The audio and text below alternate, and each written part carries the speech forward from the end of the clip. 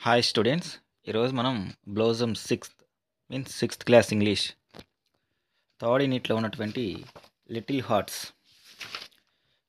Hearts ఆ లెసన్లో ఉన్నటువంటి టెక్స్టువల్ వొకాబులరీ అట్లాగే టెక్స్టువల్ గ్రామర్ ఏదైతే ఉందో దాని గురించి మనం డిస్కస్ చేసుకుందాం. ఇక్కడ మనకి రోమన్ నెంబర్ 1 కింద ఒక టాస్క్ ఇవ్వడం జరిగింది. అదేంటంటే the following are sentences taken from the lesson little hearts. ఈ కింద ఇచ్చినటువంటి సెంటెన్సెస్ ఏవైతే ఉన్నాయో మనకి లిటిల్ హార్ట్స్ అనే లెసన్ నుంచి తీసుకున్నవి. Read them and encircle the word that does not indicate the given context. So అట్లాగే ఆ సెంటెన్స్ చదివిన తర్వాత ఆ సెంటెన్స్ కింద ఇచ్చినటువంటి ప్రతి సెంటెన్స్ కింద మనకి 3 వర్డ్స్ ఇవ్వడం జరిగిందనమాట. సో వాటిలో ఒక వర్డ్ ఏదైతే ఉందో అది that does not indicate the given context. ఆ పైన ఇచ్చినటువంటి సెంటెన్స్ ఏదైతే ఉందో ఆ సెంటెన్స్ మీనింగ్తో ఆ వర్డ్కి సంబంధం లేదనమాట. ఆ సెంటెన్స్ మీనింగ్తో ఆ వర్డ్కి సంబంధం లేదు. సో అట్లాంటి వర్డ్స్ ఏవైతే ఉన్నాయో వాటిని ఎన్సర్కిల్ చేయండి. ఎన్సర్కిల్ చేయడం అంటే సర్కిల్ చేయండి అని చెప్పేసి. అంటే ఒక విధంగా చెప్పాలంటే ఇది ఆడ్ వన్ అవుట్ అంటాము. ఆడ్ వన్ అవుట్ అంటే 3 వర్డ్స్లో ఒక 2 వర్డ్స్ లేదా 4 వర్డ్స్లో 3 వర్డ్స్ ఒకే కేటగిరీకి చెందినవి ఉంటాయి, ఒకటేమో ఆ కేటగిరీకి చెందంది. సో ఇక్కడ మనకి 3 వర్డ్స్ ఇచ్చారు కాబట్టి అందుట్లో ఒక 2 వర్డ్స్ ఏమో పెయిన్ ఇచ్చినటువంటి సెంటెన్స్ ఏదైతే ఉందో దాని ఆ కాంటెక్స్ట్కి సంబంధించి ఉంటుంది. ఒక వర్డ్ మాత్రం ఆ కాంటెక్స్ట్కి సంబంధం లేనటువంటి వాడు మనకి ఇచ్చి ఉంటారనమాట. సో దాన్ని మనం ఇక్కడ ఎన్సర్కిల్ చేయాలి. ఓకేనా? సో అదేంటనేది చూద్దాం. ఫస్ట్ వన్ మనకి ఫస్ట్ సెంటెన్స్ వచ్చేసి there mothers dressed them in new clothes. There mothers dressed them in new clothes. So వాళ్ళ యొక్క మదర్స్ ఎవరైతే ఉన్నారో వాళ్ళిద్దరిని, అంటే ఆ ఇద్దరు బేబీస్ని కూడా, ఆడపిల్లలు ఎవరైతే ఉన్నారో లెసన్లో ఉన్న వాళ్ళు మనకి వాళ్ళిద్దరికీ కూడా dressed them in new clothes, కొత్త దుస్తులతో వాళ్ళకి డ్రెస్ చేయడం జరిగింది. కింద మనకి ఇచ్చినవి కైండ్, కేరింగ్, క్రూయల్. సో ఇందుట్లో మనకి ఇచ్చినటువంటి ఈ 3 వర్డ్స్లో కైండ్ అనేది ఏదైతే ఉందో అట్లాగే కేరింగ్ ఏదైతే ఉందో ఈ 2 వర్డ్స్ కూడా ఈ ఇచ్చినటువంటి ఈ కాంటెక్స్ట్కి సంబంధించిన వర్డ్సే. కైండ్ జాలీదైతో, కేరింగ్ జాగ్రత్తతో చక్కగా డ్రెస్ చేయడం జరిగింది. కానీ ఈ పైన ఇచ్చినటువంటి కాంటెక్స్ట్కి సంబంధం లేనటువంటిది వచ్చేసరికి క్రూయల్, దుర్మార్గము. ఈ క్రూయల్ అనే వర్డ్ ఏదైతే ఉందో అది కాంటెక్స్ట్కి సంబంధం లేనటువంటి వర్డ్ అనమాట. సో దీన్ని సర్కిల్ చేయాలి. ఇది ఇక్కడ మనం సర్కిల్ చేయాల్సినటువంటి word. Then moving to second one, they began to play in the paddle. They began to play in the paddle. So ఆ నీటి మడుగు ఏదైతే ఉందో దాంట్లో వీళ్ళిద్దరూ కూడా ఆడటం మొదలుపెట్టారు. దానికి సంబంధించి మనకి ఇచ్చినటువంటి 3 words. First one serious, second one వచ్చేసరికి ప్లేఫుల్ అండ్ థర్డ్ వన్ వచ్చేసరికి నాటీ. సో ఇక్కడ ఈ కాంటెక్స్ట్కి సంబంధం ఉన్నటువంటి వర్డ్స్ వచ్చేసరికి ప్లేఫుల్ అంటే సంతోషంగా ఆనందంతో ఆడుకోవటము. నాటీ చిలిపితనంతో ఒకరి మీద ఒకళ్ళు కాళ్ళు గెంతుతూ ఉంటే వాటర్ ఒకరి మీద వేరొకరి మీద పట్టడం మనం లెసన్లో డిస్కస్ చేసుకున్నాం. కాబట్టి ఈ 2 కూడా ఈ కాంటెక్స్ట్కి సంబంధం ఉన్నవి. కానీ సంబంధం లేనివేంటి, సీరియస్, బాగా సీరియస్గా ఆడుకుంటున్నారు అనేది. సో ఈ కాంటెక్స్ట్లో సంబంధం లేని వాడు సీరియస్.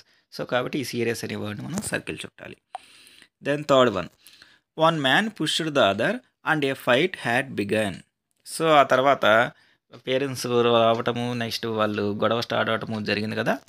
ఆ తర్వాత ఒక మనిషి ఆ గొడవ దగ్గర గ్యాదర్ అయినటువంటి క్రౌడ్ ఎవరైతే ఉన్నారో వాళ్ళలో ఒకళ్ళనొకళ్ళు తోసుకుంటూ ఉన్నారు.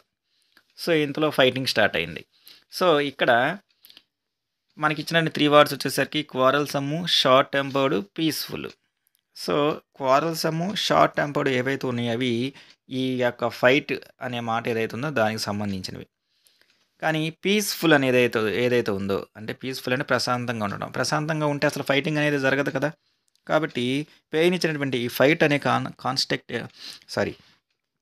పెయిన్ ఇచ్చినటువంటి ఈ యొక్క పీస్ఫుల్ అనే కాంటెక్స్ట్ ఏదైతే ఉందో దానికి సంబంధం లేని వర్డ్ వచ్చేసరికి మనకి పీస్ఫుల్ అనమాట. సో ఇది ఇక్కడ దీన్ని మనం సర్కిల్ చుట్టాలి. దాని moving to fourth one, the old women try to stop the quarrel. అక్కడ ఉన్నటువంటి ముసలావిడ ఎవరైతే ఉందో ఆవిడ ఆ జరుగుతున్నటువంటి ఆ వివాదం, గొడవ ఏదైతే ఉందో దాన్ని ఆపడానికి తను ప్రయత్నించింది. ఇక్కడ మనకి ఇచ్చినటువంటి 3 వర్డ్స్ వచ్చేసరికి threatening, gentle, peace loving. So gentle అంటే సున్నితంగా, పీస్ లవింగ్ అంటే ప్రశాంతత ఇష్టపడే ఆవిడ. స్టాప్డ్ అనే మాట ఏదైతే ఉందో దానికి ఈ జెంటిల్ అనేది, అంటే జెంటిల్, పీస్ లవింగ్ ఈ 2 కూడా సరిపోతాయి. కానీ ఇక్కడ సరిపోనటువంటి వర్డ్ వచ్చేసరికి థ్రెటనింగ్ ఏదైతే ఉందో ఇది ప్రమాదం, ఇది ఏదైతే ఉందో ఇది సరిపోదు. సో ఇక్కడ కాంటెక్స్ట్కి సంబంధం లేని వాడు ఇది కాబట్టి దీన్ని మనం సర్కిల్ చేయాలి. Next fourth one. The two girls Ryan along the reel laughing and jumping in Joy. ఇద్దరు కూడా వాటర్ వెళ్ళటానికి వాళ్ళు చిన్న కాలువ లాంటిది చేశారు. తర్వాత నెక్స్ట్ దాని పక్కనే అది ఎలా వాటర్ ఎలా అయితే వెళ్తుందో దాని పక్క నుంచి వెళ్తూ అందరూ కూడా వాళ్ళిద్దరూ కూడా జంప్ చేస్తూ సంతోషంగా ఉన్నారు. మనకి ఇక్కడ ఇచ్చినటువంటి 3 వర్డ్స్ వచ్చేసరికి friendly, selfish, good natured. So వీళ్ళు ఇక్కడ లాఫింగ్, జంపింగ్ అనేవి ఏవైతే ఉన్నాయో ఇవి వాళ్ళ యొక్క ఫ్రెండ్లీ నేచర్ని తెలియజేస్తున్నాయి, అట్లాగే గుడ్ నేచర్ని తెలియజేస్తున్నాయి. సెల్ఫిష్ అంటే స్వార్థము, ఇది ఈ యొక్క కాంటెక్స్ట్కి సంబంధం లేని వాడనమాట. సో దీన్ని మనం ఇక్కడ సర్కిల్ చేయాలి. Next one, sixth one. The men looked at the girls and felt ashamed. So వాళ్ళ ఫాదర్స్ ఎవరైతే ఉన్నారో వాళ్ళిద్దరూ కూడా ఆడుకుంటున్న పిల్లలు చూసి తమకు తామే ఇన్సల్ట్గా ఫీల్ అయ్యారు, అవమానంగా ఫీల్ అయ్యారు. ఇక్కడ మనకి ఇచ్చినవి షేమ్ఫుల్, గిల్టీ, ఇన్నోసెంట్. సో ఈ అషేమ్డ్ అనే మాట ఏదైతే ఉందో ఇది ఇన్సల్ట్కి ఈ షేమ్ఫుల్, గిల్టీ అంటే తప్పు చేసామని అపరాధనా భావం అనమాట. ఈ రెండు కూడా ఇక్కడ సరిపోతాయి. కానీ ఈ ఇన్నోసెంట్ అనే వర్డ్ ఏదైతే ఉందో అమాయకమైనటువంటి, ఇది ఈ అషేమ్డ్ అనే దానికి సరిపోదు. కాబట్టి ఇక్కడ ఇది కాంటెక్స్ట్కి సంబంధం లేనిది, కాబట్టి దీన్ని మనం సర్కిల్ చుట్టాలన్నమాట. ఈ విధంగా పైన ఇచ్చినటువంటి సెంటెన్స్లో కాంటెక్స్ట్కి సంబంధం లేనటువంటి వర్డ్స్ని మనం ఈ విధంగా సర్కిల్ చుట్టవచ్చు. సో నెక్స్ట్ మనకి రోమన్ నెంబర్ 2 కింద ఇంకొక టాస్క్ ఇవ్వడం జరిగింది. ఇదేంటంటే fill in the blanks in the following paragraph with the suitable words given in the box. కింద ఒక పేరా ఇవ్వడం జరిగింది. ఆ పేరాలో మనకి కొన్ని ఫిల్ ఇన్ ద బ్లాంక్స్ ఇచ్చారనమాట. ఆ బ్లాంక్స్లో కొన్ని సూటబుల్ వర్డ్స్, అంటే బ్లాంక్స్లో వచ్చేటటువంటి సూటబుల్ వర్డ్స్ ఏవైతే ఉన్నాయో మనకి ఇక్కడ బాక్స్లో ఇవ్వడం జరిగింది. వాటిలో నుంచి యాప్ట్, సూటబుల్ అనేటువంటి వర్డ్స్ తీసుకొచ్చి ఫిల్ ఇన్ ద బ్లాంక్స్లో మనం ఫిల్ చేయాలన్నమాట. సో ఫస్ట్ ఇచ్చిన వర్డ్స్ చూద్దాం. Soiled, paddle, jumped, wipe of, happily, little, muddy. ఇవి మనకి ఇచ్చినటువంటి వర్డ్స్. సో ఫస్ట్ మనం ఈ పేరాలోకి వెళ్ళిన తర్వాత ఈ ఫిల్ ఇన్ ద బ్లాంక్స్ వాటి గురించి మనం డిస్కస్ చేసుకుందాం. There was the dash across the street. There was a dash across the street. So ఆ వీధి గుండా ఒక డాష్ వెళుతుంది. ఏంటిది? ఆ స్ట్రీట్లో ఆ యొక్క వీధిలో ఏముందంటే పడల్ ఉంది. సో ఇది మనకి ఇక్కడ కరెక్ట్ ఆన్సర్ అనమాట. There was a paddle across the street. Next అంటే ఆ వీధిలో ఒక మడుగు ఉంది అని చెప్పేసి. ఏ dog was passing by it. So ఆ యొక్క నీటి మడుగు ఎక్కడైతే ఉందో అటువైపుగా ఒక డాగ్ వెళ్తూ ఉంది. హీ స్టాప్డ్, అక్కడ ఆగింది. అండ్ లుక్డ్, చూసింది. ఇన్ ఇట్, దానిలోకి. Wear there was a bird flying in the sky. Where there was a bird flying in the sky. ఆ నీటి మడుగులో చూస్తే తనకి ఒక బర్డ్, ఒక పక్షి ఏదైతే ఉందో అది ఆకాశంలో ఎగురుతూ ఉందన్నమాట. The foolish dog. సో అంటే ఆ పక్షి ఆకాశంలో ఎగురుతూ ఉంటే దాని యొక్క రిఫ్లెక్షన్, ప్రతిబింబం ఏదైతే ఉందో తనకి అక్కడ నీటి మడుగులో ఉన్నటువంటి వాటర్లో కనిపించింది. ద ఫూలిష్ డాగ్, ఆ తెలివి తక్కువ డాగ్, ఆ కుక్క ఏదైతే ఉన్నది సడన్లీ, అకస్మాత్తుగా dash in to the పడిల్. So నిజంగానే ఆ యొక్క బర్డ్ ఏదైతే ఉందో అది ఆ నీటి మడుగులో ఉందేమో అని చెప్పేసి ఏం చేసింది, ఆ నీటి మడుగులోకి జంప్ చేసింది. జంప్డ్, ఏం చేసింది? జంప్ చేసింది. So the foolish dog suddenly jumped in to the పడిల్, ఆ నీటి మడుగులోకి దూకింది. పూర్ థింగ్, పాపం. He became dash. సో ఎప్పుడైతే ఆ యొక్క వాటర్లోకి తను జంప్ చేసిందో అప్పుడు ఏమైపోతుంది? సాయిల్డ్. హీ బికేమ్ సాయిల్డ్ అంటే తను బురదలో కూరుకుపోయింది. Is ice were field. So ఎప్పుడైతే తను అలా ఒకేసారి దూకిందో ఆ వాటర్ మొత్తంతో కూడా తన కళ్ళలో పట్టడం వల్ల is ice were filled with dash water. ఆ వాటర్ ఎలా ఉంటాయి? బహుశా బురద వాటరు, మడ్డీ వాటర్. ఎలా ఉంటాయి? Muddy water. Is ice were filled with muddy water. బురద నీటితో తన యొక్క ice నిండిపోయాయి. Next, what should we do then? తర్వాత మనం ఏం చేయాలి? సో ఏ డాష్ గర్ల్, అదంతా గమనిస్తున్నటువంటి ఒక డాష్ గర్ల్, లిటిల్ గర్ల్. ఈ లిటిల్ అనేది మనకి ఇక్కడ సరిపోతుంది కాబట్టి లిటిల్ అనేది మనం తీసుకొచ్చి ఇక్కడ రాస్తాము. ఏ లిటిల్ గర్ల్, ఒక చిన్న పాప. ఫెచ్డ్ మీన్స్ టు బ్రింగ్, తీసుకురావటం అని ఫెచ్ అంటాము. A little girl fetched A bucket of water. అంటే ఆ కుక్క యొక్క పరిస్థితి గమనించినటువంటి చిన్న పాప ఒక బకెట్ నిండా వాటర్ తీసుకొచ్చింది. To dash the mud stains of the dog. అంటే ఆ కుక్కకు అనేటువంటి స్టెయిన్స్ అంటే మరకలు, ఆ బురద మరకలు పోవటానికి ఒక బకెట్ నిండా వాటర్ తీసుకొచ్చిందనమాట. ఆ పోవడాన్ని మనం వైప్ ఆఫ్ అంటాం. వైప్ ఆఫ్ అంటే అంటుకున్నది ఏదైతే ఉందో అవి రుద్దుకొని, కడుక్కొని, పోగొట్టుకోవడానికి, తుడిచిపెట్టుకోవడాన్ని వైప్ ఆఫ్ అంటాం అనమాట. Wipe of. సో ఇక్కడ మనం వైప్ ఆఫ్ ఏదైతుందో అది కరెక్ట్ ఆన్సర్.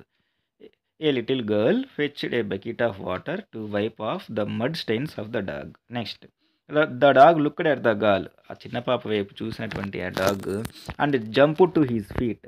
కాళ్ళ మీద తన డాగ్స్ ఆనందం వచ్చినప్పుడు కాళ్ళ మీద ఎగురుతాయి అనమాట. కాబట్టి తన యొక్క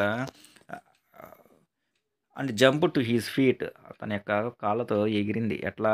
హ్యాపీలీ. ఎలా ఎగిరిందంటే హ్యాపీలీ, సంతోషంగా ఎగిరింది అనమాట. సో ఈ విధంగా మనం సూటబుల్ వర్డ్స్ తీసుకొచ్చి ఫిల్ ఇన్ ద బ్లాంక్స్లో రాయొచ్చు. నెక్స్ట్ మనకి థర్డ్ వన్ వచ్చేసరికి read the following paragraph and right the antonyms of the underline words. కింద ఒక పారా ఇవ్వడం జరిగింది. సో ఇక్కడ కొన్ని వర్డ్స్ కింద అండర్లైన్ చేయడం జరిగింది. అండర్లైన్ చేయడానికి బదులు మనకి ఇక్కడ ABCDEFGH అని చెప్పేసి ఇచ్చారనమాట. వాటికి ఏవైతే అలా ఇవ్వబడినటువంటి వర్డ్స్ ఉన్నాయో వాటికి వ్యతిరేక అర్థాన్ని ఇచ్చే పదాలను రాయండి అని చెప్పేసి అంటున్నారు. వ్యతిరేక అర్థాన్ని ఇచ్చే పదాలు అంటే యాంటోనియమ్స్ అనమాట. ఆ వ్యతిరేక అర్థాన్ని ఇచ్చే పదాలను రాయండి అని చెప్పేసి అంటున్నారు. సో అవి మనం ఏంటో చూద్దాం. అక్లికాస్ mother cot మలాషా and gave a slab on her face. ఇక్కడ మనకి ఈ గేవ్ అనే వాడి కింద అండర్లైన్ చేయడం జరిగింది. సో మలాషాను పట్టుకొని అక్లికా వాళ్ళ మదర్ ఎవరైతుందో తను గేవ్ ఇచ్చింది ఏ slab on her face. A slab అంటే చెంపదెబ్బ తన ఫేస్ మీద. ఇక్కడ ఈ గేవ్ అనేది ఏదైతే ఉందో దానికి మనం వ్యతిరేక అర్థాన్ని ఇచ్చే పదం అంటే యాంటోనియం రాయాలి. సో ఇక్కడ గేవ్ అంటే ఇవ్వటము, సో గివ్ అంటే ఇవ్వటము కదా, మరి తీసుకోవడానికి ఏమంటాం? టేక్ అంటాము. కానీ ఇక్కడ వెర్బు గేవ్ అనేది V2 వెర్బు ఫాస్ట్ ఫామ్లో ఉంది కాబట్టి మనం రాసేటటువంటి యాంటోనియం కూడా ఫాస్ట్ ఫామ్లో రాయాలి. అంటే గివ్ అనేది ఇచ్చుంటే కనుక మనము టేక్ అనేది రాసేవాళ్ళము. ఇక్కడ గేవ్ అనేది ఇచ్చారు కాబట్టి మనం టుక్ అని రాస్తాము. సో గేవ్ అనే దానికి ఈ ఫస్ట్ దానికి మన యాంటోనియం వస్తుందంటే టుక్. సో ఆన్సర్ టుక్ అని రాయాలి. Next మలాషా began to howl. So ఎప్పుడైతే ఆ చెంపదెబ్బ తిందో మలాషా బిగ్గరగా అరవటం మొదలుపెట్టింది. ఇక్కడ మనకి బిగాన్ అని చెప్పేసి ఈ వాడికి యాంటోనియం రాయమండి అని చెప్పేసి అని మనకి ఇచ్చారు. సో బిగిన్ అనేది V1 అయితే బిగాన్ అనేది V2. బిగాన్ అంటే మొదలు పెట్టడము. సో దానికి యాంటోనియం ఏమవుతుంది? మొదలు పెట్టడానికి యాంటోనియము ఆపటము అవుతుంది కదా. సో బిగిన్ అంటే స్టాప్, బిగాన్ అంటే స్టాప్డ్. సో దానికి ఆన్సర్ మనం B దగ్గర ఏం రాయాలంటే stopped, STOPPED, stopped. And her mother ran out of the house. ఎప్పుడైతే వాళ్ళ అమ్మ యొక్క వాయిస్ విందో వాళ్ళ మదర్ మలాషా వాళ్ళ అమ్మ బయటికి పరిగెత్తుకుంటూ వచ్చింది. Why do you slab my daughter. నువ్వు మా అమ్మాయిని ఎందుకు కొట్టావు? She began to స్కాల్డ్ her neighbour. ఇక్కడ మనకి స్కాల్డ్ అనే మాట కింద అండర్లైన్ చేయడం జరిగింది. స్కాల్డ్ అంటే తిట్టడము, నిందించడము, పోట్లాడడము. She began to స్కాల్డ్ her neighbour. కొట్టిన అమ్మాయి ఎవరైతే ఉందో వాళ్ళ నైబర్ని తాను తిట్టడము మొదలుపెట్టింది అనమాట. సో తిట్టడము అనే దానికి మనకి యాంటోనియం వ్యతిరేక అర్థాన్ని ఇచ్చే పదం ఏమవుతుంది? Praise, PRAISE. ప్రైజ్ అంటే అభినందించడము. సో తిట్టడానికి వ్యతిరేక పదం అభినందించడము. సో C దగ్గర మనం PRAISE, ప్రైజ్ అంటే అభినందించడము. సూన్ తొందరలోనే ఈ టర్న్ టు ఏ బిగ్ క్వార్రల్. అది అతి కొద్ది సమయంలోనే అది పెద్ద వివాదంగా గొడవగా మారింది. ఇక్కడ బిగ్ అనే మాట ఇవ్వడం జరిగింది అనమాట. బిగ్ అంటే పెద్దది. సో దానికి మనం వ్యతిరేక అర్థం ఏమవుతుంది? యాంటోనియం ఏమవుతుంది? బిగ్కి small, SMALL, small. So D దగ్గర మనం SMALL, స్మాల్ రాస్తాము. Next the men also joined the scene. So ఇప్పటి వరకు ఆడవాళ్ళే పోట్లాడుకున్నారు. అది చూసినటువంటి ఆ ఇద్దరు పేరెంట్స్ ఎవరైతే ఉన్నారో మగవాళ్ళు, వాళ్ళు కూడా ఆల్సో జాయిన్డ్ ద సీన్. ఆ సన్నివేశంలో కూర్చో అంటే వాళ్ళు కూడా ఆ క్వార్రల్, ఆ యొక్క గొడవ ఏదైతుందో దానిలో జాయిన్ అయ్యారు. జాయిన్ అంటే జాయిన్ అవ్వటము అంటే చేరటము. సో మనకు వదిలివేయటాన్ని ఇక్కడ జాయిన్ అంటే V1లో ఉండేది, కానీ జాయిన్డ్ అన్నారు కాబట్టి మామూలుగా జాయిన్ అయితే లీవ్ అని రాస్తే సరిపోయేది. ఇక్కడ జాయిన్ అన్నారు కాబట్టి V2 మనం లీవ్ లెఫ్ట్ అంటే వదిలివేయటము. సో ఈ అనే దానికి మనకి లెఫ్ట్ అనే వర్డ్ రాస్తే సరిపోతుంది. లెఫ్ట్ అంటే వదిలివేయటము. So next one man pushed the other. అక్కడ ఉన్న వీళ్ళు ఎవరైతే ఉన్నారో వాళ్ళు ఒకరికొకళ్ళు పుష్డ్ తోసుకుంటున్నారు. సో పుష్ అనేది V1 కానీ పుష్డ్ అనేది V2 అనమాట. సో పుష్డ్ అంటే తోసుకోవటము. సో తోసుకోవడానికి మనం ఆపోజిట్ ఏంటి? లాగటము. పుష్, పుల్ అంటే లాగటము. ఇక్కడ పుష్డ్ ఇచ్చాడు కాబట్టి మనం పుల్లుడ్ రాయాలన్నమాట. PULLED, పుల్లడ్. సో F దగ్గర ఏం రాస్తాం answer? PULLED, పుల్లుడ్. One man pushed the other, ఒకరినొకరు తోసుకుంటున్నారు. And A fight had began. తొందరలోనే ఒక పెద్ద వివాదం, గొడవ, కొట్టుకోవడం ఏదైతే ఉందో అది మొదలైంది. అకుల్కాస్ grand mother try to separate dum. ఆ సన్నివేశాన్ని చూసినటువంటి అకుల్కా యొక్క గ్రాండ్ మదర్, నానమ్మ ఎవరైతే ఉందో ఆవిడ ప్రయత్నించింది టు సపరేట్, వేరుపరచడానికి. వాళ్ళు ఎవరైతే గొడవ పడుతున్నారో వాళ్ళని. సపరేట్ అంటే వేరుపరచడము. సో అలా కాకుండా పోగు చేయటాన్ని మనం ఏమంటాం, గ్యాదర్డ్ అంటాము లేదా యునైట్ అంటాము. So సపరేట్కి unite, యుఎన్ఐటిఈ. జీ దగ్గర యుఎన్ఐటిఈ రాస్తే సరిపోతుంది. Next, they paid no attention. So ఆవిడ ముసలావిడ, పెద్ద ఎవరైతే ఉందో ఆవిడ ప్రయత్నిస్తుంది వాళ్ళు సపరేట్ చేయడానికి, కానీ వాళ్ళు ఆవిడ మాటలు ఎవరు పట్టించుకోవట్ల. అటెన్షన్ అంటే ఏకాగ్రత అనమాట. ఎవ్వరు కూడా పట్టించుకోవట్లేదు. సో అటెన్షన్ అంటే ఏకాగ్రత. సో దానికి మనం ఆపోజిట్ నెగ్లిజెన్స్ అంటాము. నెగ్లిజెన్స్ అంటే పట్టించుకోకపోవటము. సో NEGLIGENCE, దీనికి ఆన్సర్ ఏం రాస్తాము, NEGLIGENCE, నెగ్లిజెన్స్. ఈ విధంగా అండర్లైన్ చేసిన వర్డ్స్కి మనం యాంటోనియమ్స్ రాయొచ్చు. నెక్స్ట్ మనకి ఈ లిటిల్ హార్ట్స్ అనే లెసన్లో ఉన్నటువంటి గ్రామర్ టాపిక్ ఒకసారి చూద్దాము. దీంట్లో రోమన్ నెంబర్ 1లో మనకి, in the previous lessons you have learned writing sentences describing ongoing actions using present continuous tense. In our previous lesson, అంటే ప్రీవియస్ లెసన్ ఇంతకుముందు జరిగినటువంటి లెసన్లో యూ హ్యావ్ లెర్న్డ్, మీరు నేర్చుకున్నారు, రైటింగ్ రాయటము, సెంటెన్సెస్ వాక్యాలు, డిస్క్రైబింగ్ వర్ణించడము, ఆన్ గోయింగ్ యాక్షన్స్ అంటే జరుగుతున్నటువంటి actions ఏవైతే ఉన్నాయో వాటిని ప్రెజెంట్ కంటిన్యూస్, వర్తమానంలో ప్రెజెంట్ జరుగుతున్నటువంటి పనులు ఏవైతే ఉన్నాయో వాటిని తెలియజేయడానికి మనం ప్రెజెంట్ కంటిన్యూస్ టెన్స్ ఉపయోగిస్తాము. సో ప్రెజెంట్ కంటిన్యూస్ టెన్స్ని ఉపయోగించుకుని వాక్యాలు ఎలా రాయాలో మీరు ఇంతకుముందు లెసన్లో నేర్చుకున్నారు. We can change dum into A questions to confirm the information. So అలా రాసినటువంటి, అంటే ప్రెజెంట్ కంటిన్యూస్ టెన్స్లో రాసినటువంటి వాక్యాలు ఏవైతే ఉన్నాయో వాటిని వీ కెన్ చేంజ్ దమ్, వాటిని మనం మార్చొచ్చు అంట. ఎట్లా, ఇంటూ క్వశ్చన్స్, ప్రశ్నలుగా మార్చొచ్చు. టు కన్ఫర్మ్ ద ఇన్ఫర్మేషన్, ఆ యొక్క ఇన్ఫర్మేషన్, ఆ సమాచారం ఏదైతే ఉందో దాన్ని కన్ఫర్మ్ చేసుకోవడానికి మనం వాటిని క్వశ్చన్స్గా మార్చొచ్చు అనమాట. అంటే ప్రెజెంట్ కంటిన్యూస్ టెన్స్లో ఉన్నటువంటి వాక్యాలు ఏవైతే ఉన్నాయో వాటిని మనం క్వశ్చన్స్గా కూడా మార్చొచ్చు. ఫర్ సపోజ్ ఇక్కడ మనకి ఎగ్జాంపుల్ ఇచ్చారు, ఇట్ ఈజ్ రైనింగ్, బయట వర్షం పడుతుంది. ఈజ్ ఇట్ రైనింగ్, బయట వర్షం పడుతుందా అని ఇక్కడ ఉన్నటువంటి ఈ స్టేట్మెంట్ని ఇక్కడ చూడండి క్వశ్చన్గా మార్చారు. ఈ స్టేట్మెంట్ చివరిలో ఇక్కడేమో మనకి ఫుల్ స్టాప్ పెడితే ఇక్కడేమో చివరిలో క్వశ్చన్ మార్క్ ఉంది మనకి. Next, the girls are playing, girls ఆడుకుంటూ ఉన్నారు.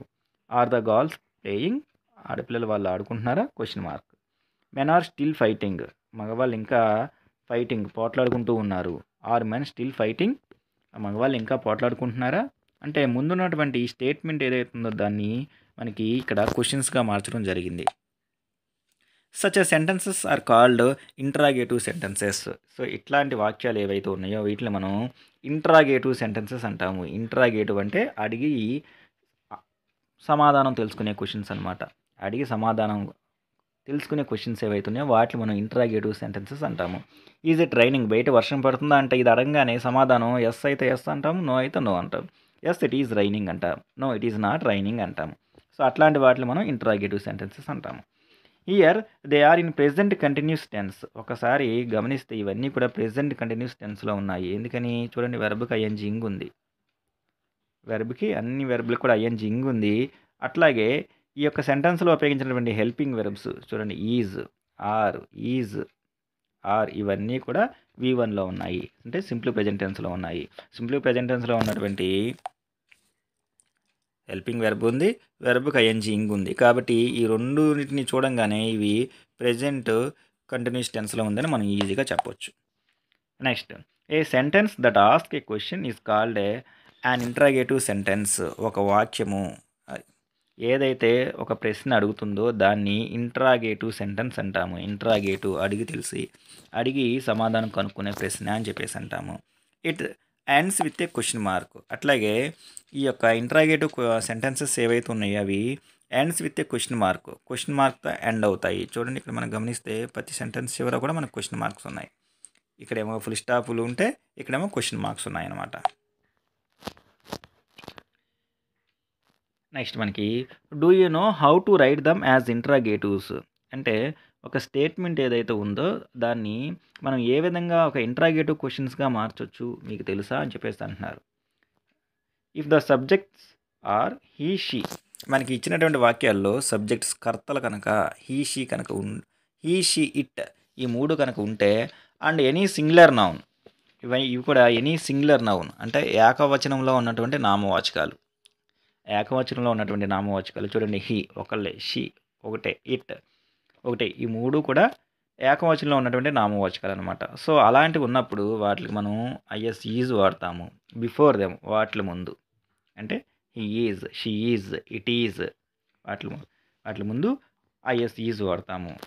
నెక్స్ట్ అట్లాగే and for the subjects we, you, they, అట్లాగే నాడు హీ షీ ఇట్ అలాగే చెప్పుకున్నాము. అట్లాగే వి మేము, యు నీవు, దే వారు, ఇలాంటివి ఉండి అండ్ ప్లూరల్ నౌన్స్ బహువచనంలో ఉన్నటువంటి నామవాచకాలు ఇవి. వి ఇక్కడ చూడండి, వి మేము అన్నాము, మేము అంటే మోర్ దాన్ వన్ కాదు బహువచనము. యు నీవు, నెక్స్ట్ దే వారు, ఇవి more than one plural nouns కాబట్టి ఇలాంటి వాటి ముందు ఆర్ అనేదాన్ని వాడతాము మనము. అంటే హీ షీ ఇట్ అనేవి ఏవైతే ఉన్నాయో వీటి మూడింటి ముందేమో ఐఎస్ ఈజ్ వాడతాము. నెక్స్ట్ వి, యూ, దే అనేవి ఏవైతే ఉన్నాయో వాటి ముందు అంటే వాటి తర్వాత ఆర్ వాడతాము. ఏది వాటిని మనం ఇంట్రాగేటివ్ సెంటెన్స్గా మార్చడానికి. ఒక స్టేట్మెంట్లో మనకి హీ షీ ఇట్ ఉంటే దాన్ని ఇంట్రాగేటివ్ సెంటెన్స్గా మార్చడానికి వాటి తర్వాత ఐఎస్ ఈజ్ అనేది ఏదైతే ఉందో అది వాడతాము. అట్లా ఒక స్టేట్మెంట్స్లో వి, యూ, దే అని ఉంటే వాటిని ఇంట్రాగేటివ్ సెంటెన్స్గా మార్చడానికి మనం ప్రెజెంట్ కంటిన్యూస్ టెన్స్లో ఆర్ వాడతాం అనమాట. Next if the subject is I, use yam before it. అట్లాగే ఈ పెయిన్ చెప్పుకున్నటువంటి యారు కాకుండా అంటే ఈ షీ ఇట్ కాకుండా నెక్స్ట్ వి, యూ, దే కాకుండా మనకి ఐ నేను అనేది మనకి సబ్జెక్ట్కే కనుక వస్తే దాని తర్వాత యామ్ అనేది వాడాలి మనం. ఈ షీ ఇట్కేమో ఈజ్ వాడాలి, వి, యూ, దేకేమో ఆర్ వాడాలి, నెక్స్ట్ ఐ అనేది ఏదైతే ఉందో దానికి మనం యామ్ అనేది వాడాలి. Observe the following examples. మనకి ఈ కాన్సెప్ట్ అర్థం అవడానికి కింద ఎగ్జాంపుల్స్ కూడా ఇవ్వడం జరిగింది. ఫర్ సపోజ్ ఇక్కడ షీ ఈజ్ సింగింగ్, ఆమె పాడుతూ ఉంది, ఆమె పాట పాడుతూ ఉందన్నమాట, ఆయన గోయింగ్ యాక్షన్ కదా. సో ఇక్కడ మనకి షీ అనేది సబ్జెక్ట్ చూడండి, షీ తర్వాత మనకి ఈజ్ అని ఇవ్వడం జరిగింది. ఎందుకని షీ అనేది మనకి సింగులర్లో ఉన్న నౌన్ కాబట్టి. సో దీన్ని మనం ఇంట్రాగేటివ్ సెంటెన్స్ అంటే ఇంట్రాగేటివ్ క్వశ్చన్గా మార్చాలి అంటే ఇక్కడ ఉన్నటువంటి ఈజ్ ఏదైతే ఉందో దాన్ని తీసుకొచ్చి ఈ సబ్జెక్ట్ ముందు పెడితే అది మనకి ఇంట్రాగేటివ్స్గా మారిపోతుంది. చూడండి, is she singing, she is singing, is she singing. దీని మీనింగ్ వచ్చేసరికి ఏమో ఆమె పాట పాడుతూ ఉంది. ఇక్కడ దీని మీనింగ్ వచ్చేసరికి ఏంటి, ఆమె పాట పాడుతుందా, ఎందుకంటే ఇది క్వశ్చన్ కాబట్టి. నెక్స్ట్ దే ఆర్ కమింగ్, మనకి సింగులర్కి ఒక ఎగ్జాంపుల్, ప్లూరల్కి దే వాళ్ళు బహువచనం కాబట్టి దీని తర్వాత మనం ఆర్ ఉపయోగించింది. దే ఆర్ కమింగ్ వాళ్ళు వస్తూ ఉన్నారు. సో ఈ ఆర్ ఏదైతే ఉందో దాన్ని తీసుకొచ్చి ముందు పెట్టి సబ్జెక్ట్ని తర్వాత రాస్తే ఆర్ దే కమింగ్ వాళ్ళు వస్తున్నారా, ఇది మనకి ఇక్కడ క్వశ్చన్. ఇది మనకి question. Change the following statements into questions. అట్లాగే మనకి కింద కొన్ని స్టేట్మెంట్స్ ఇవ్వడం జరిగిందనమాట. అంటే ప్రెజెంట్ కంటిన్యూస్ టెన్స్లో ఉన్నటువంటి కొన్ని స్టేట్మెంట్స్ ఏవైతే ఉన్నాయో అవి ఇవ్వడం జరిగింది. ఏం చేయమంటున్నారంటే వాటిని చేంజ్ దమ్ ఇంటూ క్వశ్చన్స్, వాటిని క్వశ్చన్స్గా ఇంట్రాగేటివ్ క్వశ్చన్స్గా మార్చండి అని చెప్పేసి అంటున్నారు. సో మనం ఇందాకలాగానే సింగులర్ నౌన్స్ అయితేనేమో ఈజు, ప్లూరల్ నౌన్స్ అయితేనేమో ఆరు, నెక్స్ట్ ఐ అయితేనేమో తర్వాత యాము. సబ్జెక్ట్ ముందు ఇవి పెట్టేస్తే మనకి అవి క్వశ్చన్స్గా మారిపోతాయి. సో అవి ఎలా రాయాలో మనం ఇప్పుడు చూద్దాం. First one, the children are playing, చిన్నపిల్లలు ఆడుకుంటూ ఉన్నారు. ఇక్కడ ద చిల్డ్రన్ బహువచనం కాబట్టి ఆర్ అనేది ఉంది. సో ఈ ఆర్ ఏదైతే ఉందో దాన్ని తీసుకొచ్చి ఈ చిల్డ్రన్ ముందు పెడితే తర్వాత క్వశ్చన్ మార్క్ పెడితే అది క్వశ్చన్ అయిపోతుంది. Are the children playing, are the children playing, ఇది answer. Next students are waiting for their bus, విద్యార్థులు వాళ్ళ యొక్క బస్ కోసం వెయిట్ చేస్తూ ఉన్నారు. స్టూడెంట్స్ ఇది కూడా బహువచనం, అందుకని మనకి ఆర్ అనేటువంటి హెల్పింగ్ వర్బ్ ఇవ్వడం జరిగింది కాబట్టి ఈ ఆర్ని తీసుకొచ్చి ముందు పెడతాం స్టూడెంట్స్ ముందు. Are students waiting for their bus, చివర ఫుల్ స్టాప్ తీసి క్వశ్చన్ మార్క్ పెడతాం. విద్యార్థులు వాళ్ళ బస్ కోసం ఎదురు చూస్తున్నారా, ఆన్సర్ అయిపోతుంది. Next the teacher is walking slowly, ఇక్కడ ద టీచర్ సింగులర్ కాబట్టి మనకి ఈజ్ అనే మాట ఉపయోగించడం జరిగింది. ఈజ్ తీసుకొచ్చి ఇక్కడ పెడతాము. Is the teacher walking slowly question mark. Teacher గారు స్లోగా నడుస్తున్నారా, క్వశ్చన్ అనమాట. టీచర్ గారు స్లోగా నడుస్తున్నారు, అది స్టేట్మెంట్ అయితే టీచర్ గారు స్లోగా నడుస్తున్నారా. Next fourth one, they are drinking water, వాళ్ళందరూ కూడా నీళ్లు తాగుతున్నారు, మంచి నీళ్లు. దే ప్లూరల్ బహువచనం కాబట్టి ఆర్ ఇచ్చారు. సో ఈ ఆర్ ఏదైతే ఉందో దాని ముందు మనం తీసుకొస్తాం సబ్జెక్ట్ ముందు question mark. Are they drinking water, are they drinking water. Next fifth one, Usha is cleaning her room, Usha తన యొక్క రూమ్ ఏదైతే ఉందో దాన్ని క్లీన్ చేస్తూ ఉంది. సో ఇక్కడ కూడా ఉషా సింగులర్ కాబట్టి ఈజ్ ఇచ్చారు. నెక్స్ట్ ఈజ్ని తీసుకొచ్చి ముందు పెడతాం. Is Usha cleaning her room question mark. Is Usha cleaning her room, Usha తన రూమ్ని క్లీన్ చేస్తుందా క్వశ్చన్ అనమాట. Next the girl is preparing tea, the girl is preparing tea, ఆ పాప టీ సిద్ధం చేస్తుంది. సింగులర్ కాబట్టి ఈజ్ అనే మాట ఇచ్చారు. ఈ ఈజ్ని తీసుకొచ్చి ద గర్ల్ అనే సబ్జెక్ట్ ముందు పెడతాము, చివరి ఫస్ట్ స్టాప్ చేసి క్వశ్చన్ మార్క్ పెడతాము. Is the girl preparing tea, ఆ పాప టీ ప్రిపేర్ చేస్తుందా. ఈ విధంగా ఒక స్టేట్మెంట్ ఏదైతే ఉందో దాన్ని మనం ఇలా ఇంట్రాగేటివ్ క్వశ్చన్స్గా మార్చవచ్చు. స్టూడెంట్స్ మనకి నెక్స్ట్ గ్రామర్లో సెకండ్ ఇచ్చినటువంటి రోమ్ నెంబర్ 2లో ఇచ్చిన నెక్స్ట్ టాపిక్ వచ్చేసరికి degrees of comparison. Degrees of comparison, the adjectives change in form to show comparison. Adjectives విశేషణాలు ఏవైతే ఉన్నాయవి చేంజ్ మారుతూ ఉంటాయి. షో కంపారిజన్ అంటే పోలికలు తెలియజెప్పడానికి, అంటే ఇద్దరు వ్యక్తుల మధ్య, రెండు వస్తువుల మధ్య, రెండు ప్రదేశాల మధ్య పోలికలు తెలియజెప్పడానికి అప్పుడప్పుడు విశేషణాలు మారుతూ ఉంటాయి.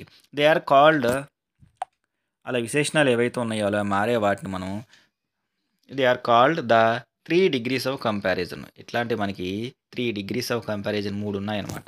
ఇలాంటివి మనకి 3 డిగ్రీస్ ఆఫ్ కంపారిజన్ ఉన్నాయి.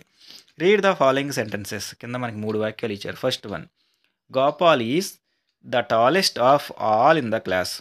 Gopal is the tallest of all in the class. ఈ గోపాల్ అనే పిల్లవాడు ఎవరైతే ఉన్నాడో అతను క్లాస్ అందరిలో కూడా బాగా పొడవైనటువంటి వాడు. నెక్స్ట్, రాణి ఈజ్ క్లెవరర్ దాన్ రమ్య. ఇక్కడ ఈ రాణి ఎవరైతే ఉందో తను రమ్య కన్నా క్లెవర్, బాగా తెలివైనటువంటి అమ్మాయి.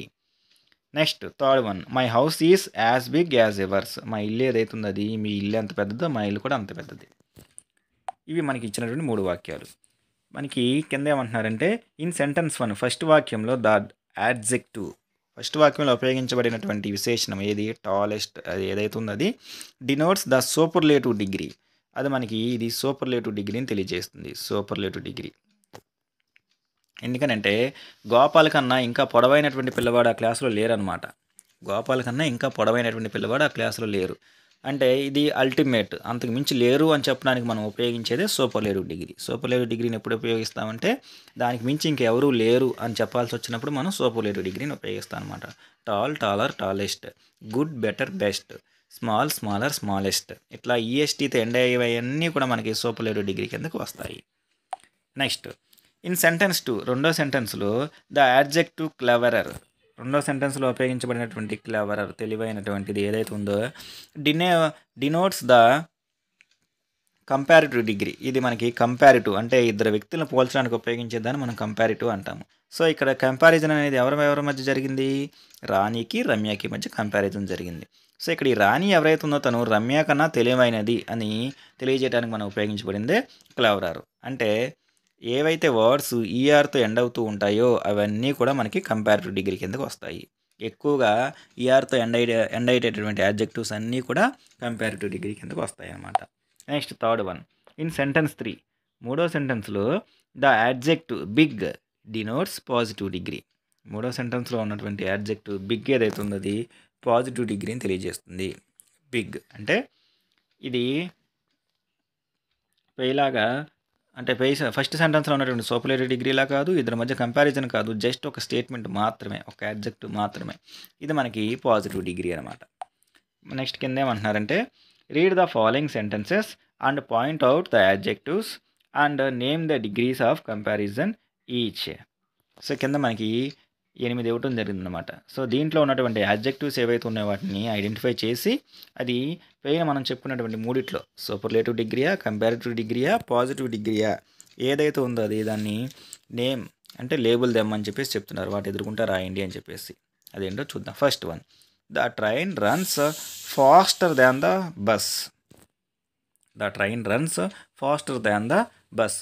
ట్రైన్ అంట బస్ కన్నా బాగా వేగంగా వెళ్తుంది. ఇక్కడ మనకి ట్రైన్ కి బస్కి మధ్య కంపారిజన్ జరిగింది. అట్లాగే ఇక్కడ ఉన్నటువంటి యాడ్జెక్టివ్లో చివరిలో ఈఆర్ ఉంది.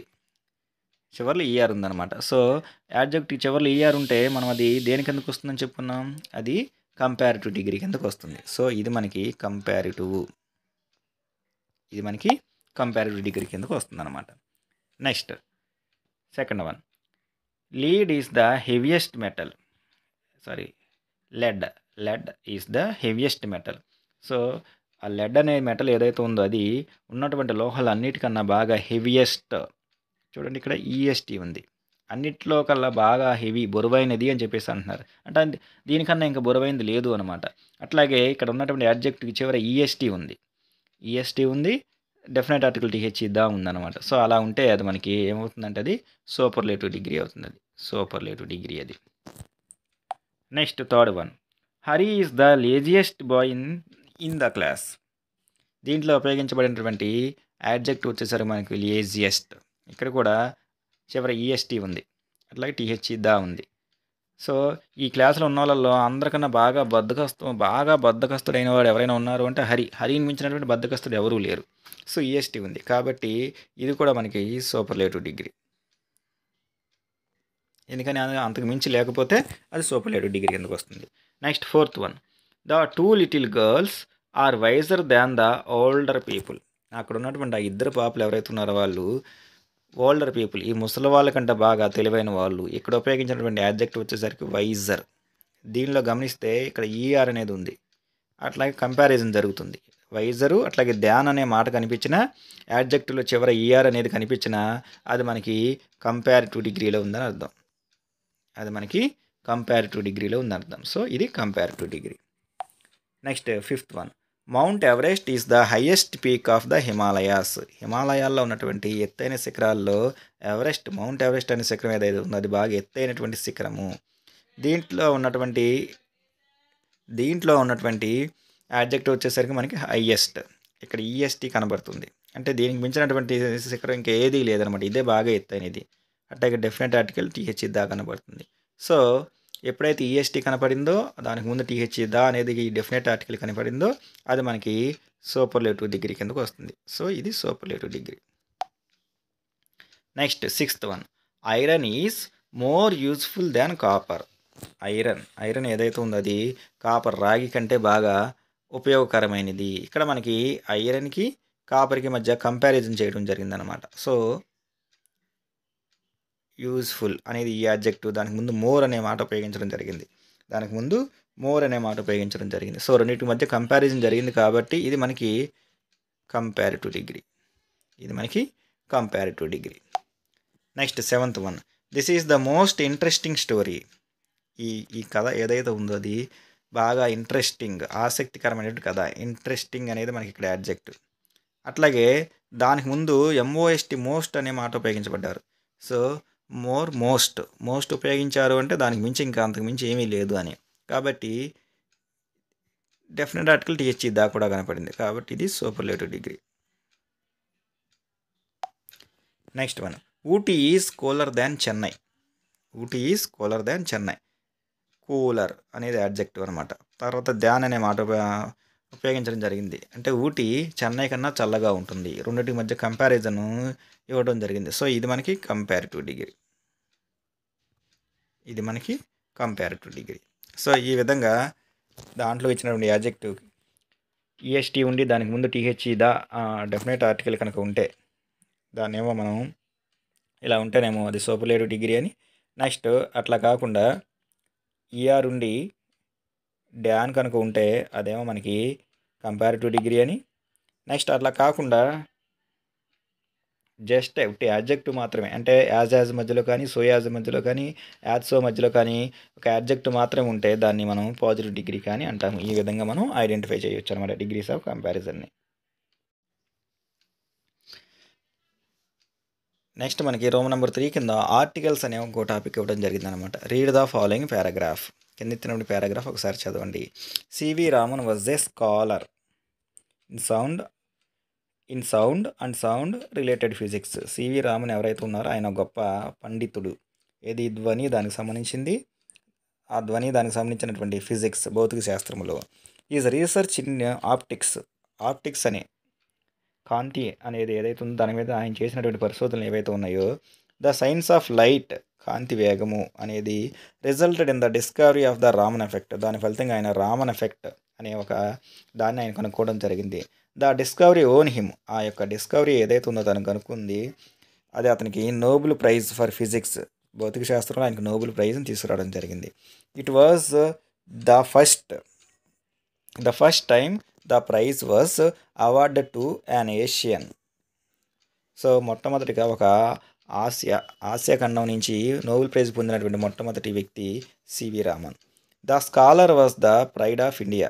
ఈ వ్యక్తి ఎవరైతే ఉన్నారో ఆయన మన భారతదేశానికి చాలా గర్వకారణము.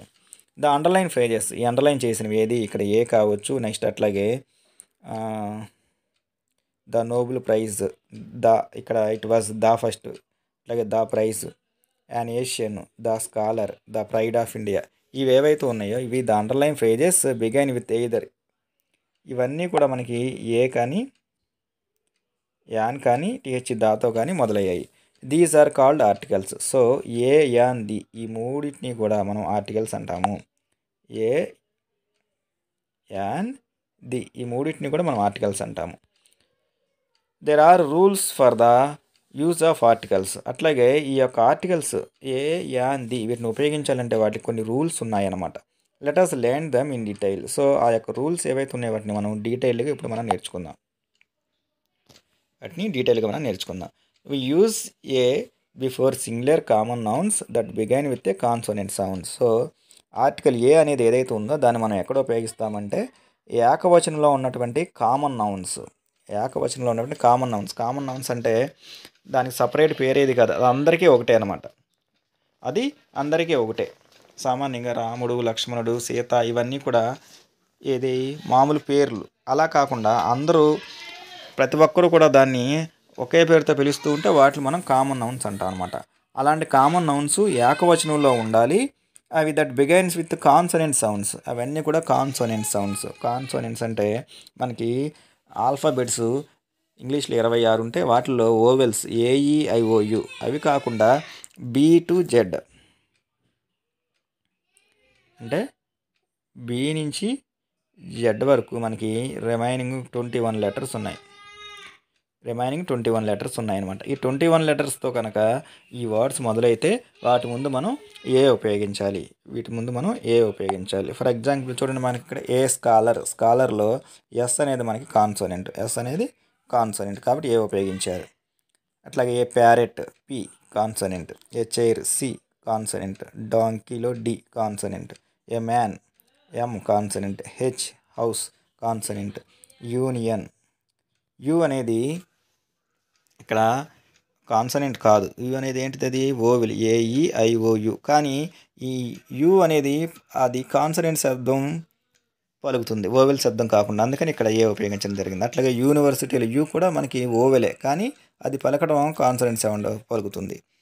కంప్యూటర్లో సి కాన్సనెంట్, బుక్లో బి కాన్సనెంట్. సో ఇట్లాంటి కామన్ నౌన్స్ ఏవైతే ఉన్నాయో అవి కాన్సనెంట్ సౌండ్స్తో స్టార్ట్ అయితే వాటిలన్నిటి ముందు మనం ఆర్టికల్ ఏ ఉపయోగిస్తాం అనమాట. చూడండి, a scholar, A parrot, A chair, A donkey, A man, A house, A union, A computer, A university, A book, ఇవన్నీ కూడా మనకి కామన్ నౌన్స్. అంటే బి టు జెడ్ రిమైనింగ్ 21 లెటర్స్తో మొదలవుతున్నాయి. అన్నీ కూడా కాన్సనెంట్ సౌండ్, అన్నీ కూడా ఈ కాన్సనెంట్ సౌండ్స్తో స్టార్ట్ అవుతున్నాయి. కాబట్టి వీటన్నిటిని ముందు కూడా మనం ఏ ఉపయోగిస్తాం. అట్లాగే అట్ ద సేమ్ టైం కొన్ని వర్డ్స్ ఏవైతే ఉన్నాయవి ఓవెల్ సౌండ్తో మొదలవుతాయి, ఓవెల్ లెటర్తో మొదలవుతాయి, కానీ సౌండ్స్ మాత్రం కాన్సనెంట్ సౌండ్స్ ఇస్తాయి అన్నమాట. అలాంటి వాటి ముందు కూడా ఏ ఉపయోగిస్తాం. ఇక్కడ యూనియన్లో యు అనేది ఓవెల్, కానీ అది కాన్సనెంట్ లాగా పలుకుతుంది. యూనివర్సిటీలో యు అనేది కూడా ఓవెల్, కానీ అది కాన్సనెంట్ సౌండ్తో పలుకుతుంది. అలాంటి వాటి ముందు కూడా మనం ఏ ఉపయోగిస్తాం అన్నమాట. ఇది మనం గుర్తుపెట్టుకోవాలి. Next B, we use an before A singular common nouns that begin with a vowel sound. So an అనేది ఏదైతే ఉందో దాన్ని సింగులర్ కామన్ నౌన్స్ ముందు that begin with a vowel sound, అంటే ఓవెల్ లెటర్స్ ఏవని చెప్పుకున్నాం మనం, ఏఈఐఓయు, ఇవి ఓవెల్స్ అని చెప్పుకున్నాం కదా. వీటితో మొదలయ్యే పదాలు అవి ఆ ఓవెల్ సౌండ్ మాత్రమే పలకాలి.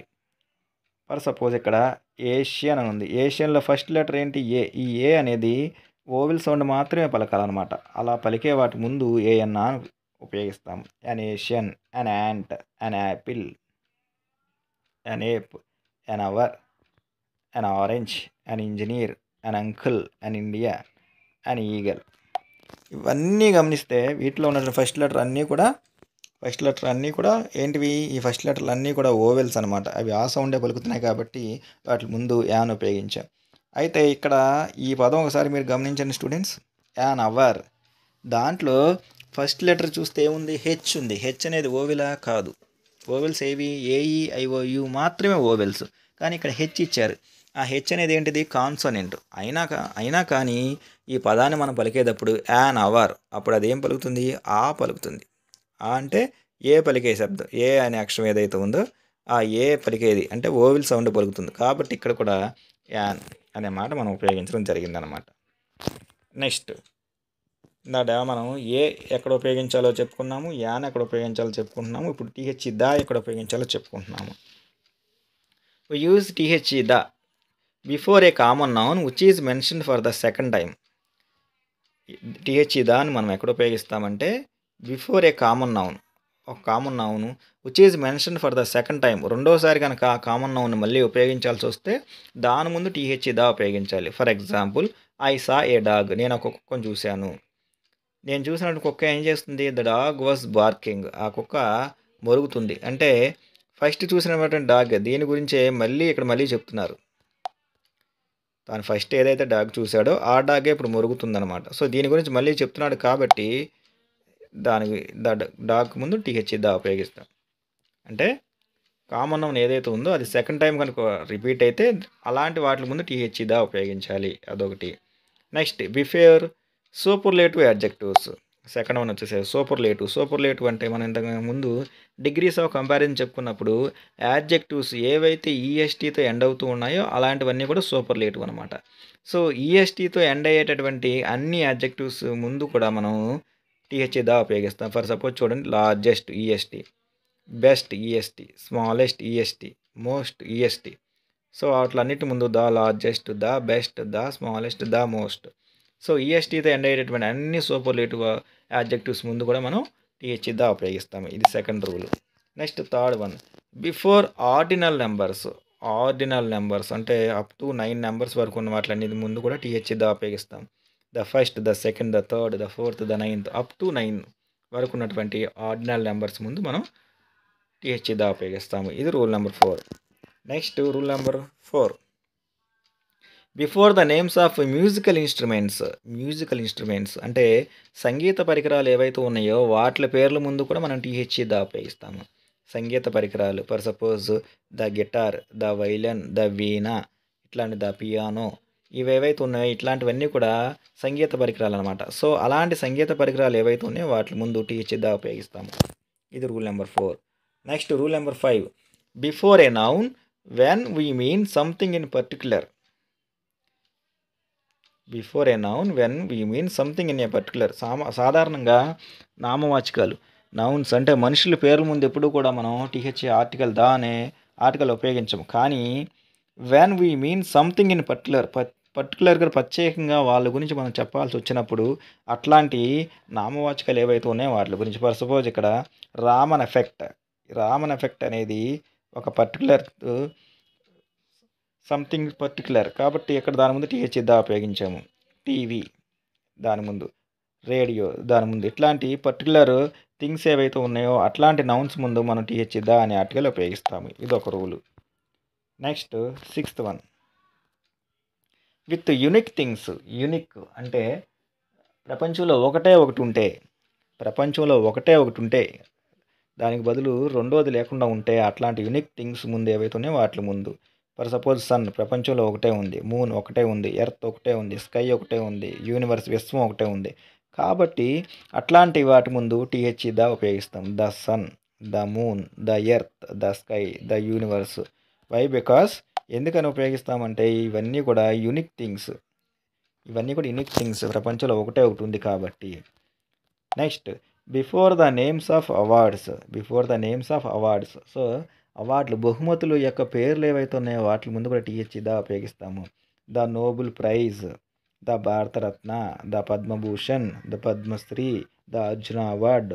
ఇట్లా నోబెల్ ప్రైజులు ఏవైతే ఉన్నాయో వాటి ముందు కూడా, అంటే నోబెల్ ప్రైజ్ ప్రైజులు, అవార్డులు, బహుమతుల పేర్ల ముందు కూడా మనం టీహెచ్ఈ ద అనే ఆర్టికల్ని ఉపయోగిస్తాం అనమాట. ఇవే కాకుండా వార్తాపత్రికల పేర్ల ముందు, నెక్స్ట్ షిప్స్, నౌకల పేర్ల ముందు ఈ మన టీహెచ్ఈ ఆర్టికల్ని ఉపయోగిస్తూ ఉంటాం అనమాట. సో నెక్స్ట్ మనకి కింద ఏం చెప్తారంటే, దీన్ని బేస్ చేసుకుని ఒక టాస్క్ ఇస్తున్నారు మనకి. Now fill in the blanks in the following sentences with a are, an are THE the. కింద ఇచ్చినటువంటి ఏవైతే ఉన్నాయో ఆ ఫిల్ ఇన్ ద బ్లాంక్స్లో సరైనటువంటి ఆర్టికల్ ఏ కానీ, యాన్ కానీ, టీహెచ్ఈ ద కానీ ఉపయోగించండి అని చెప్పేసి అంటున్నారు. అవేంటో చూద్దాం. First one, Ravi Varma was dash famous painter. Ravi Varma ఎవరైతే ఉన్నారో అతను ఒక ఫేమస్ పెయింటర్. దీంట్లో ఎఫ్ అనేది ఏదైతే ఉందో అది కాన్సనెంట్, అది దాని శబ్దమే పలుకుతుంది. కాబట్టి ఇక్కడ మనం ఆన్సర్ ఏమొస్తుంది? ఏ. Ravi Varma was a famous painter.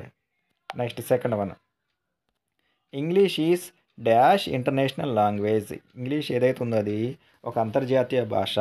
So ఈ ఇంటర్నేషనల్లో ఐ అనేది ఏదైతే ఉందో అదేంటిది? ఓవెల్. ఐ అనేది మనకి ఒక ఓవెల్ అనమాట. ఐ అనేది మనకు ఒక ఓవెల్. సో అది దాని శబ్దమే పలుకుతుంది. సో ఇక్కడ ఫస్ట్ లెటర్ ఐ అనేది ఏదైతే ఉందో అది ఒక ఓవెల్ కాబట్టి అది పలికే ఆ ప్రొనౌన్సియేషన్ సౌండ్ కూడా ఓవెల్ సౌండే పలుకుతుంది. కాబట్టి ఇక్కడ మనం ఆర్టికల్ ఏఎన్, యాన్ ఏదైతే ఉందో ఆర్టికల్ దాన్ని ఉపయోగించాలి. ఆర్టికల్ వచ్చేసరికి ఏఎన్, యాన్ ఏదైతే ఉందో దాన్ని ఉపయోగించాలన్నమాట. సో ఇక్కడ ఆన్సర్ వచ్చేసరికి మనకి ఆర్టికల్ యాన్ ఉపయోగిస్తే సరిపోతుంది. నెక్స్ట్ తర్వాత third one, dash sun is dash star. So మనం ఆల్రెడీ చెప్పుకున్నాం, ప్రపంచంలో ఒకటే ఒకటి ఉంటే అలాంటి వాటికి ముందు డెఫినెట్ ఆర్టికల్ టీహెచ్ఈ ద ఉపయోగించాలి. కాబట్టి ఇక్కడ ద సన్ ఈజ్, ఇక్కడ ఫస్ట్ అక్షరం ఎస్ ఉంది కదా, ఇది కాన్సోనెంట్, దాని శబ్దమే పలుకుతుంది. కాబట్టి ఏ. The sun is a star. The sun is a star. Next తర్వాత fourth one, dash earth moves round dash the sun, dash sun. So earth అనేది కూడా మనకి ఒకటే ఒకటి ఉంది కాబట్టి దీని ముందు కూడా డెఫినెట్ ఆర్టికల్ టీహెచ్ఈ ద ఏదైతే ఉందో అది వాడతాం మనం. ద ఎర్త్ మూవ్స్, భూమి తిరుగుతూ ఉంటుంది ఎవరి చుట్టూ? రౌండ్ సన్ కూడా మనకి ఒకటే ఒకటి ఉంది కాబట్టి ద సన్. సన్ కూడా ఒకటే ఉంది కాబట్టి the sun. Next one, fifth one, he is dash expert in robotics. అతను రోబోటిక్స్లో ఎక్స్పర్ట్ అంట, నిపుణుడు. సో ఇక్కడ ఈ ఏదైతే ఉందో అది మనకి ఏంటిది? ఓవెల్ కదా, అట్లాగే అది దాని శబ్దమే పలుకుతుంది. ఎక్స్పర్ట్ ఈ దాని శబ్దమే పలుకుతుంది. కాబట్టి మనం దీని ముందు ఏఎన్ యాన్ ఉపయోగించాలి. దీని ముందు ఏఎన్ యాన్ ఉపయోగిస్తే అది మనకి సరిపోతుంది. Is an expert in robotics. Next sixth one, it is dash issue of human rights. It is dash issue of human rights. So ఇక్కడ ఇష్యూలో ఫస్ట్ అక్షరం ఏదైతే ఉందో ఐ, ఇది కూడా మనకి ఒక ఓవెల్. ఇది కూడా మనకి ఒక ఓవెల్ అనమాట. సో అది దాని శబ్దమే పలుకుతుంది ఐ. కాబట్టి it is an issue of human rights. ఇక్కడ కూడా ఆర్టికల్ మనం ఏఎన్ యాన్ ఉపయోగిస్తాము. Next seventh one, I listen to dash radio allot. I listen to dash radio allot. Radio already మనం చెప్పుకున్నాము. ఇది before a noun when we mean something in a particular అని చెప్పేసి ఒక నామవాచకం గురించి ప్రత్యేకంగా చెప్తున్నాము ఇక్కడ రేడియో గురించి. కాబట్టి article THE the. I listen to the radio allot. ఇక్కడ THE the. Next eighth one, I met dash lawyer yesterday. Dash lawyer was famous in the city. ఇక్కడ లాయర్ అనే మాట మనకు 2 సార్లు ఉపయోగించబడింది అనమాట. లాయర్ అనే మాట ఏదైతే ఉందో అది మనకి 2 సార్లు ఉపయోగించబడింది. ఎందుకని? ఈ కామన్ నౌన్ ఏదైతే ఉందో ఇది mentioned for the second time, 2 సార్లు మెన్షన్ చేయబడింది. కాబట్టి ఫస్ట్ దాంట్లో వచ్చేసరికి ఏమో మనకి ఐ మెట్ ఏ లాయర్, నేను ఒక లాయర్ని కలిశాను. ఎప్పుడు? ఎస్టర్డే, నిన్న. నేను కలిసినటువంటి ఆ లాయర్, ద లాయర్ మళ్ళీ రెండోసారి వచ్చింది కాబట్టి the lawyer was famous in the city. ఆ లాయరు సిటీలో చాలా ఫేమస్ కాబట్టి I met A lawyer yesterday. The lawyer was famous in the city. The lawyer was famous in the city. Next ninth one. My brother is learning to play piano. My brother ఎవరైతే ఉన్నారో అతను learning నేర్చుకోవాలనుకుంటున్నాడు to play వాయించడము. దేన్ని? Piano. Piano అనేది మనకి musical instrument కదా, ఒక సంగీత సాధనము. So musical instruments ఏవైతే ఉన్నాయో వాటి ముందు మనం టీహెచ్ ద అనే ఆర్టికల్ ఉపయోగించాలని చెప్పుకున్నాము కాబట్టి ఇక్కడ టీహెచ్ ద అనేది మనం ఉపయోగించాలి. Next 10th one. Raghu is dash best batsmen in our team. Raghu ఎవరైతే ఉన్నారో అతను best batsmen in our team. మా టీంలో ద బెస్ట్ బ్యాట్స్మెన్ ఎవరైనా ఉన్నారు అంటే అది రఘు అనమాట. సో ఇక్కడ మనకి బెస్ట్ అనేటటువంటి సూపర్లేటివ్ ఫామ్ ఉపయోగించబడింది కాబట్టి అలాంటి సూపర్లేటివ్ ఫామ్ ఈఎస్టీ వచ్చినటువంటి సూపర్లేటివ్ ఫామ్ ముందు మనం article TH the ఉపయోగించాలన్నమాట. So Raghu is the best batsmen in our team. So ఈ విధంగా మనం ఆర్టికల్స్ ఏవైతే ఉన్నాయో article a, article an, article the. So consonants అంటే ఏఈఐఓయు కాకుండా రిమైనింగ్ 21 అక్షరాలు ఏవైతే ఉన్నాయో అవి వాటితో కనుక అంటే అవి వాటి శబ్దాలే కనుక పలికితే వాటి ముందు మనం ఆర్టికల్ ఏ ఉపయోగించాలి. అట్లా కాకుండా ఓవెల్స్ ఏఈఐఓయు 5 అక్షరాలు ఏవైతే ఉన్నాయవి ఓవెల్ సౌండ్తో కనుక పదాలు మొదలైతే వాటి ముందు ఏఎన్ యాన్ ఉపయోగించాలి. నెక్స్ట్ టీహెచ్ దా ఎప్పుడు ఉపయోగించాలో మనం అన్నీ చెప్పుకున్నాం. సో స్టూడెంట్స్ ఇది మనకి లిటిల్ హార్ట్స్ లెసన్లో ఉన్నటువంటి textual vocabulary at the same time textual grammar అనమాట. సో ఈ వీడియోని కనుక మొదటిసారి ఎవరైనా చూస్తూ ఉంటే ఛానల్ని సబ్స్క్రైబ్ చేసుకోండి. అట్లాగే ఈ వీడియోకి సంబంధించిన లింక్ ఏదైతుందో అది మీ ఫ్రెండ్స్కి షేర్ చేయండి. మీరు కనుక ఒకసారి లింక్ని షేర్ చేస్తే చాలా ఎక్కువ మంది చూసే అవకాశం ఉంటుందన్నమాట. ఓకేనా స్టూడెంట్స్? ఇలాంటి వీడియోలు ఇంకా చాలా మంచి వీడియోలతో మళ్ళీ మనం కలుసుకుందాం. అప్పటి వరకు take care students. Bye students.